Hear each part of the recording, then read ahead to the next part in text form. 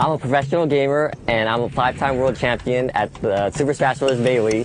And basically the game is just about building up percentages, hitting your players, and once they're high enough, you just knock them off the screen. So it's a lot more complicated than that when you do it at a professional level. You actually have like a lot of mind games going into this game. Like you have to trick your opponents, and there's a lot of technical abilities, moving really fast with your fingers, and a lot of training goes into this. I've been gaming basically all my life. I think that I can tell them that, hey, I'm good at these puzzles, keep me around, and I can do any of these puzzles.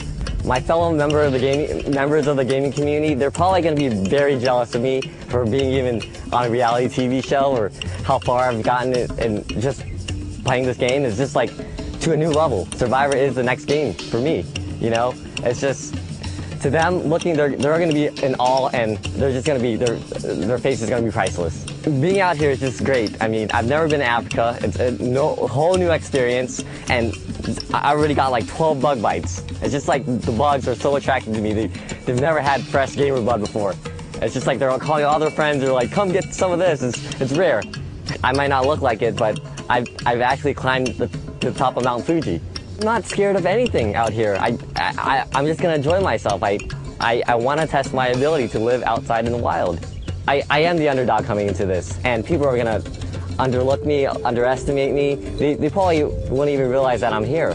It's just to the point where at the end they'll probably think, hey, oh my God, he slipped right through us. We didn't know a thing that hit us.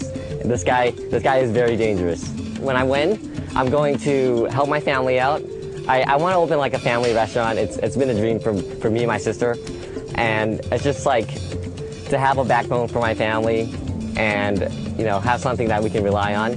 To be strong in this game, it's a weakness, you know, because they're just huge, they're big, but people overlook that, and it's just not all about that. How good is their balance? How smart are they? How fast are they? I think I could beat them at challenges. I don't even really care about the money too much. Like at every competition I've been to, I always want the title more than anything.